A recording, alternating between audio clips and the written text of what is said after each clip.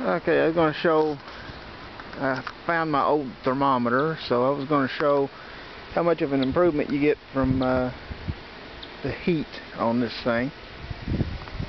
Okay, right now, according to WeatherBug, it is 31 out here right now, and it feels about like 31.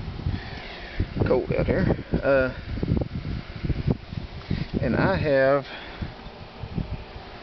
the thermometer stuck in here, and inside the box it's almost 90, 85. That's a pretty good increase in temperature. No fan, no nothing, just the air circulating through. Just wanted to give a little short video showing how it actually does work. If I were to take my time and build one that would actually run the air up and down, I would say that that would be more efficient. But what we have here does work.